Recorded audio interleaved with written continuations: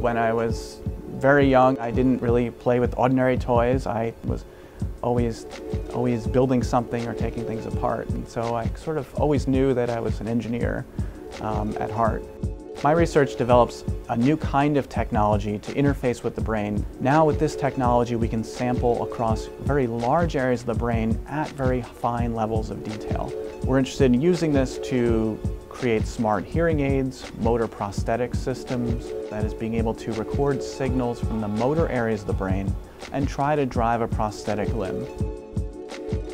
So I initially started working in the wireless industry, and I decided I wanted to take the advanced technology that we were developing in the lab and in the startup company and apply this to different areas, to problems in medicine and neuroscience. It's really rewarding to be able to develop technology that goes beyond making your cell phone faster or making your internet on your cell phone faster, but actually make something that can really treat urgent needs in medicine.